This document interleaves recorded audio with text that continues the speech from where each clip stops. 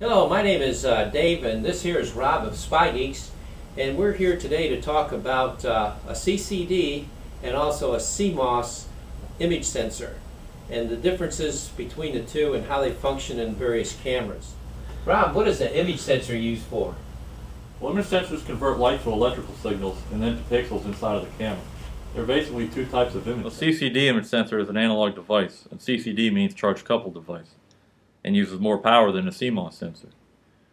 Best applications for a CCD image sensor is for a hardwired camera. A CCD sensor captures light and then turns it into an electrical charge, and then converts it one pixel at a time into an image. Well, a CMOS image sensor is an alternative to a CCD imaging sensor, and it's found in all different types of cameras, including cell phones and web cameras.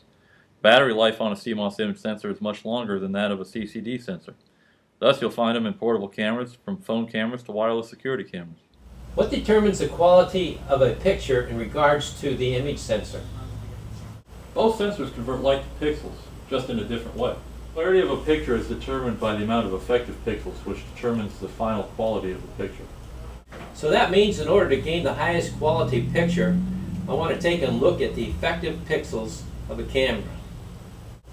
Yes, in regards to the imaging sensor, but there are also other variables involved as well, such as the number of TV lines, which are not always stated in the camera specifications. Sometimes it's hard to find the effective pixels listed in the camera specifications. Rob, here at Spy Geeks, I know you have many types of cameras with different types of image sensors in them. Yes, all of our cameras have either CMOS or CCD imaging sensors. Rob, what have you experienced as a difference between a CCD and a CMOS image sensor in your security camera? Well, a picture tells 1,000 words, and this is especially true when looking at the cameras we use for our wired systems. Over here we have a CMOS image sensor camera, and as you can see, it looks like the picture is a little faded, kind of like washing your clothes over and over again. I got a black shirt on, but it's showing up as it's washed out. You got a lot of light reflecting in the back, and it's not a very good picture. A lot of the picture looks grainy and everything like that, and colors and everything aren't actually representative of how they're actually viewed in real life. Over here we have a CCD image sensor camera, and the colors in that picture are actually more representative of actual true-to-life colors.